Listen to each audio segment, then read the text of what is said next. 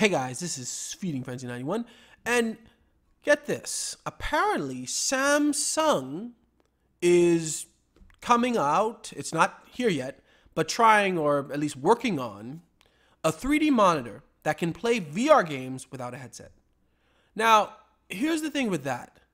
That'd be cool, but can they pull it off?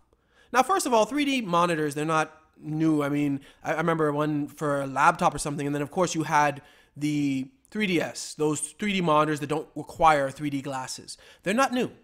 But apparently this one can also play VR games without a headset, not just 3D games, VR games. I mean, I don't know if there's that much 3D games out there because I don't think 3D gaming really caught on.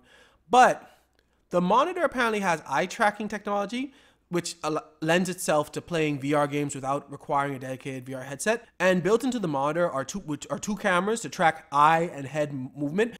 Now, honestly, I don't understand everything here, but it would seem that you're going to be able to like sit in front of the monitor or stand and move your head and hands, and maybe in the game, like the VR game, it's going to be like copy you or something like that. I don't know, but I'm not sure still. Like, how would they pull that off? Because that would give you, I think, a very short window. Like, you'd have to probably be in the window of the two cameras for the monitor. Like, this really leaves some questions, like how it would work. I probably have to see how it works, but even if it does work, will it work like well? Let's just say it does VR games, right?